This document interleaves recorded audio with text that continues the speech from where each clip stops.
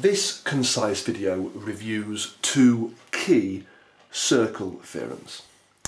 Now then, if we have a circle and a triangle where the triangle passes through the centre of the circle, then the angle opposite, in this case the diameter, will equal 90.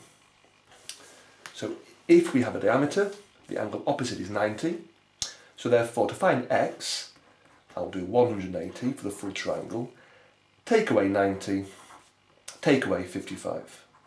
So x will just equal 35 degrees. So that's one important fact. The second one, which this video reviews, is where we have an angle at the centre and an angle at the circumference of the circle.